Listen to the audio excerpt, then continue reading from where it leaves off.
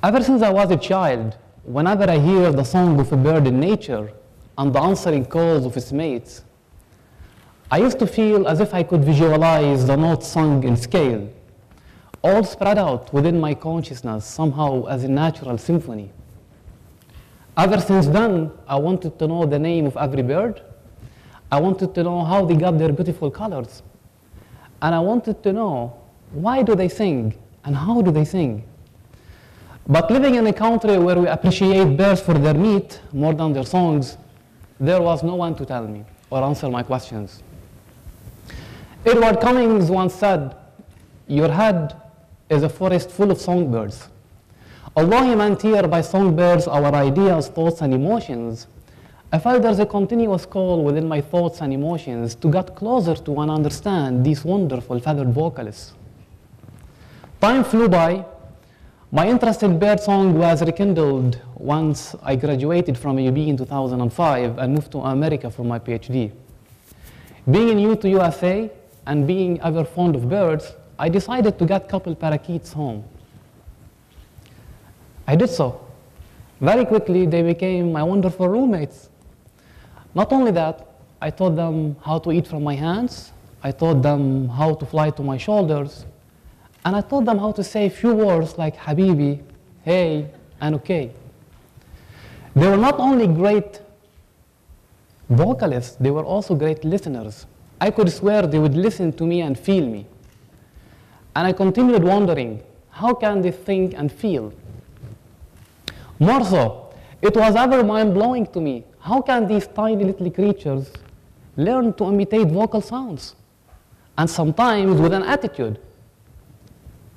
If we record sound nowadays via a microphone, we can understand and explain the underlying physics, electronics, and every other concept which enable us to hear our recorded sounds.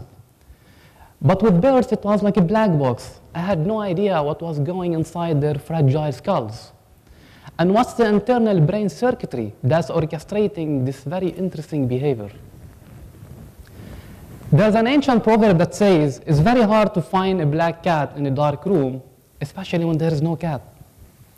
I find this particularly accurate description of my scientific curiosity and the continuous monologue of questions in my head about many things around me. Always wandering around in a dark room, bumping into things, trying to figure out where those black cats are, but never finding a satisfying answer or even the route to do so. Then I thought I found this route. It was in neuroscience, the study of the brain and behavior. And I quickly realized that neuroscience can be the flashlight that illuminates the dark room and help me find those black cats. As you can guess, I started studying the songbird brain. You see, those birds offer neuroscientists with lots of advantages to answer many fundamental questions about our brain. And they are accessible to invasive research techniques, which for obvious ethical reasons, not possible in a human research. Imagine, for example, you'd like to understand how a computer works, and all that what you can get your hands on is a screen, a mouse, and a keyboard. You really would be unfortunate, right? Because you'd like to open the computer, crack it open, and look at the wiring inside. But we can't do so with the human brain. And the brain is a learning machine.